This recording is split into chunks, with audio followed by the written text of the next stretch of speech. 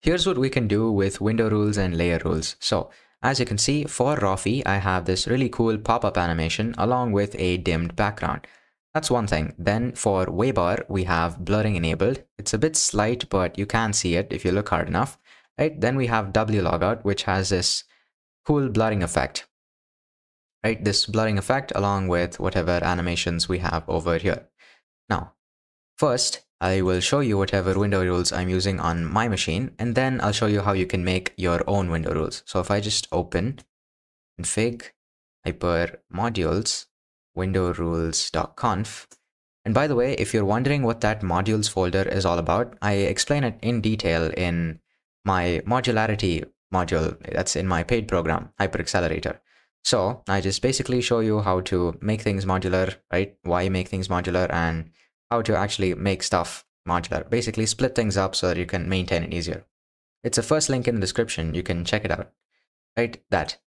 Now, for the window rules, we have ignore maximize requests. What does this actually do? Well, what this does is certain windows want to be maximized. Let's say I open GIMP, for example, right? Some GIMP window wants to be maximized and take up the entire space, but you don't want that behavior to be exhibited by GIMP for whatever reason. So for that, you can use this rule. So ignore maximize requests. That would be suppress event, maximize class, everything. So basically for every single window, you want to ignore the maximize request. Great. Then we have remove right-click menu blurring in Chromium browsers. So if I open a Brave browser over here, if I right-click, as you can see, there is no menu blurring in the browser over here. So right now it's running in Xwayland, right? This browser is running in Xwayland. And so if I right-click, you don't see any of that, what do you call it? Background over here, right-click background with blurring and weird artifacts. It basically helps to disable all blurring in the Chromium browser, right? Then we have removal of the weird pop-up behavior in VS Code. Now, this one, you might want to try it out and see if it works for you, but what happens is when you open the regular version of VS Code, or VS Codium in my case, and then you right click, like let's say you're on a touchpad, you double tap, right? You use two fingers to tap and click, and you select whatever option you want. Sometimes what happens is your right click doesn't, yeah, as you can see there, I did not click explicitly, but then just hovering over the option caused it to click. This is supposed to fix that pop-up behavior, but if it doesn't, you can find a fix for it online just as easily. Okay, then we have making file picker windows floating. Now, this window rule is basically just going to float and center all windows that have the title open file, open, save, save as, export, so on and so forth, regardless of the class. So this basically helps with centering the file picker windows whenever you are choosing something. So let's say I open VS Codium again. Okay, this time I open the Wayland version and then I press Ctrl O, and as you can see here, the window has the title of open file, and here there is the title of open file which we are matching. So float center, and what do you know? If I reopen it, it's floating and it is centered. I can also change the size of the window and the window is going to remember that. Yeah, that's how we can use window rules to make file picker windows floating. Great. Now, what is this XDG desktop portal GTK stuff? So basically, it's a backend implementation of the XDG desktop portal specification.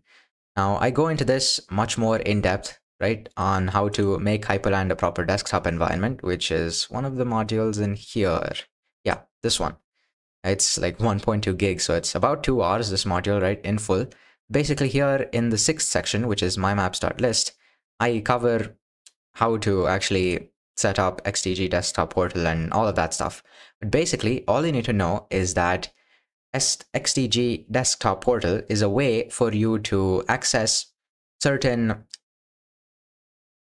functions, right? Certain functions like, for example, picking files from your file system or screen sharing or taking screenshots.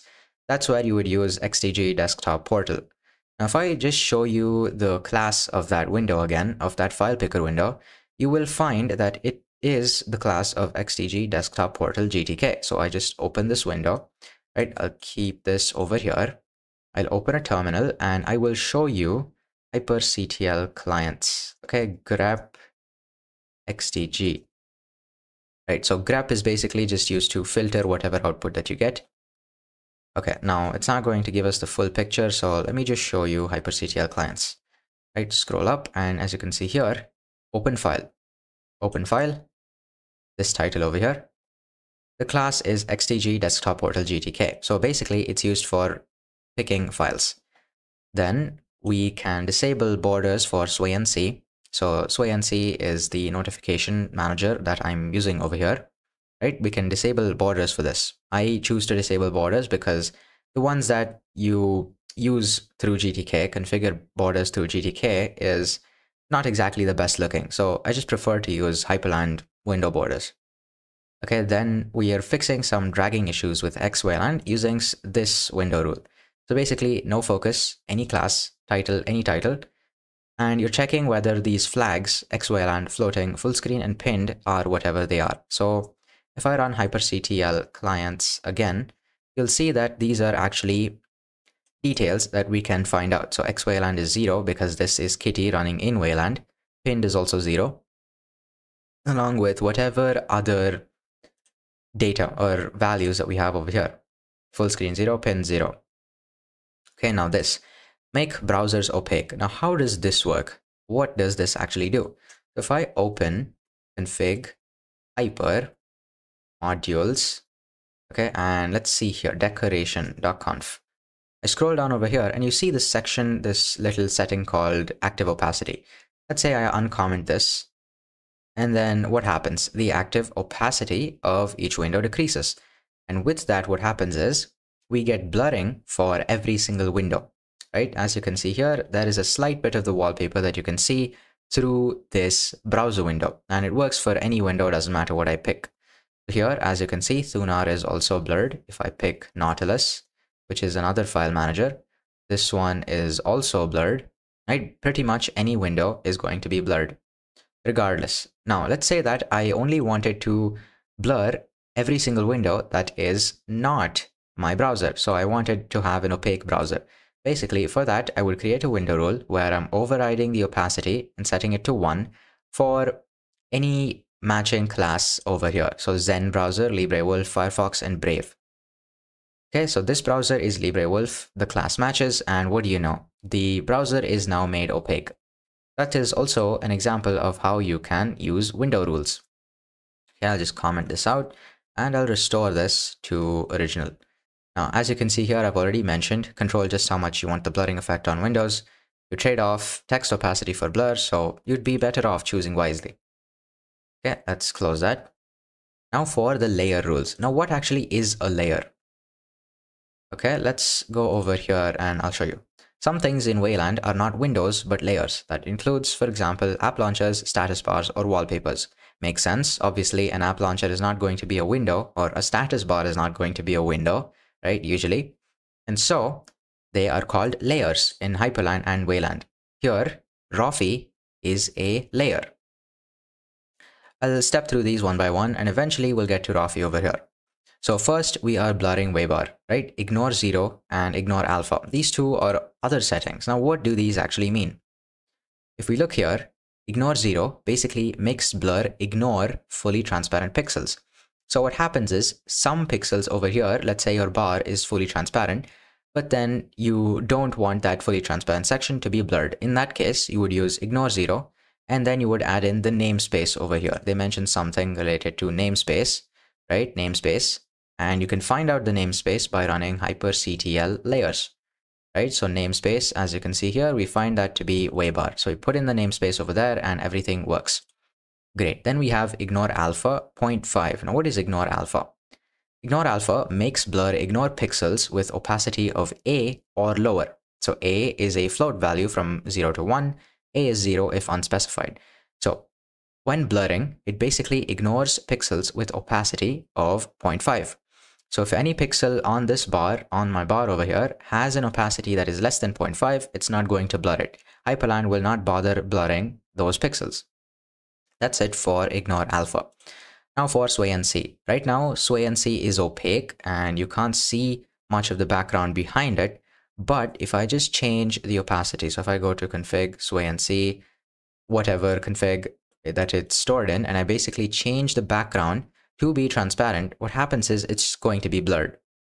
So here, this is basically all that it's doing. So it's just setting the blur setting for sway and see control center, notification window, and that's it. It's just repeating the settings for ignore 0 and ignore alpha. Now, as you can see here, wlogout is also a layer. This is wlogout, by the way, right? This is also a layer, and here with this layer rule, I am blurring it. I am blurring logout dialog, which in my case is wlogout, right? Oh, and by the way, I show you how to configure wlogout in this way, like completely from scratch, like fully in detail in, I think it was wlogout or some section over here. Oh yeah, it was in this one, making Hyprland a desktop environment. I show you how to configure it like from scratch, 2 hours long, right? Right, it's the third thing here, logout menu. So I show you how to do that from scratch.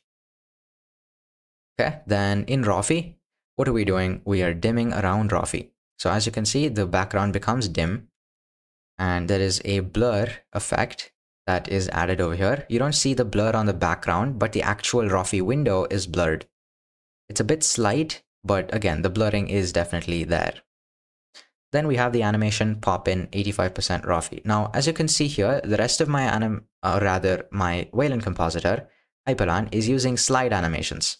As you can see here, there are slide animations. But Rofi alone is using pop in as an animation. Now, if I wanted to change that, if I wanted to disable the dim around, this is what that would look like. If I wanted to change the animation, I could change it to something like slide. Okay, slide. And it would slide in. I can also change the direction of the slide from bottom to top. Okay, I can make it left and I can also make it right. Right that, and it can also slide from right. Now, where you would actually use anything else apart from top is basically, let's say I have animation slide left over here, and then I take this window and I move it right over here. And I move it right over here. So it actually kind of makes sense for the slide animation to be left because you have a window that's going to be sliding in from the left and just hovering around here waiting for you to type whatever you need to. That's where you would use the slide left option. But I personally like the pop in 85% or even 90%, right? So that it looks extremely minimal and clean. So I prefer to have that. And the dim around thing, you can keep it if you want to. So I'll just leave it as it was. Yeah, so basically those are all the window rules and layer rules that I use. Now, here's how you can write your own window rules. So if we look at the syntax over here, right, you can set window rules to achieve different window behaviors based on their properties, which is what we have done. Basically, we look at each of the properties, title, class, whatever, and we set certain rules for those windows. Okay. Now, the syntax goes like this, right? Window rule, we have a rule, and then we have parameters. So you don't have to overcomplicate this and just read any of this, right? Don't confuse yourself. Just look at this. It's pretty simple.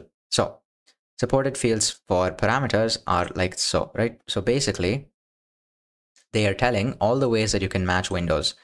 So you have certain binary values like xyland, floating, full screen, pinned, focus, right? And all of these variables that you can use. Let's say, for example, that you wanted to have alacrity windows be floating. Okay, you wanted the size of the alacrity windows to be a certain number of pixels and you wanted it to appear at the center of the screen. I will show you how to configure a rule like that in just a second. Right, so let's scroll down over here. And this is just a note about the kind of regex that Hyprland is using. It's using Google's RE2. Nothing much that you have to worry about, right? Okay, now for the rules. We can float, tile, full screen, maximize, and do a lot of stuff with windows, right? The ones that we'd be using the most, probably like the top 5 ones would be float, right? Float, full screen, maximize, move, size, and center. That's probably 5. Yeah. And then we have other ones too. Okay, now these are the more fun ones, the dynamic rules. We have animation. We can change the animation for a certain window. As you saw earlier, for this particular layer, we changed the animation.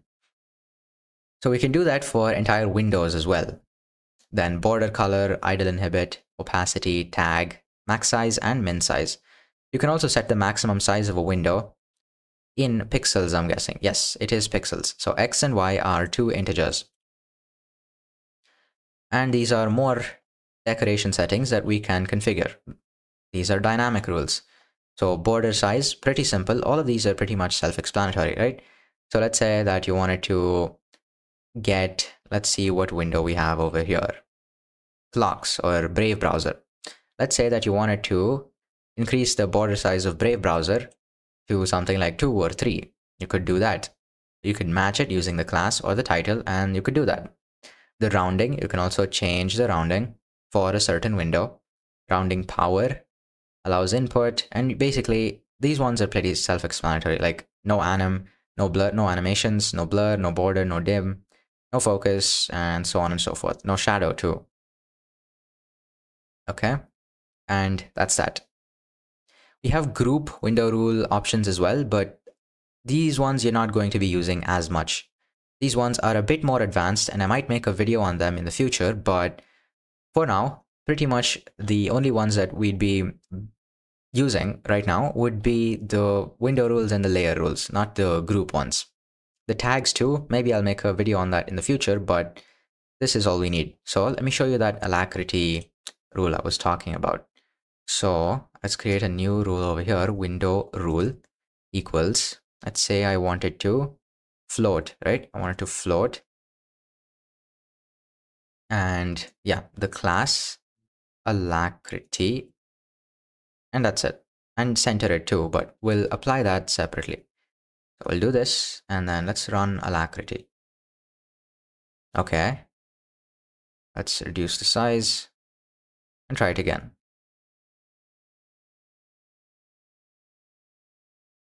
Okay. Well, sometimes what happens is things might not work. So let's just directly copy this one and then paste it here. So we'll paste that in. So change the class to alacrity, title to alacrity as well. Right, so we basically just had to change the class to alacrity with a capital A because that's the class name for alacrity, right? So we've set the float setting to class alacrity, right? And we've done the same thing for size. And now if I launch alacrity, as you can see, we have the window that is centered. Size is 60% on the x-axis and 55% on the y-axis, and it is floating. You can launch multiple windows, all that works. And yes, and if you want the complete guide to Rise Hyprland without wasting any of your time, just click the top link in the description to check out Hyper Accelerator. I show you pretty much everything there is to know about customizing. As you can see over here, it's 8.5 hours long, and I have a couple of bonus modules too, like applying mental models to rising, like so. And there are additional bonuses as well, the collection of wallpapers, waybar themes, a Gravbox Vibe KDE theme, and this checklist. And that is pretty much it.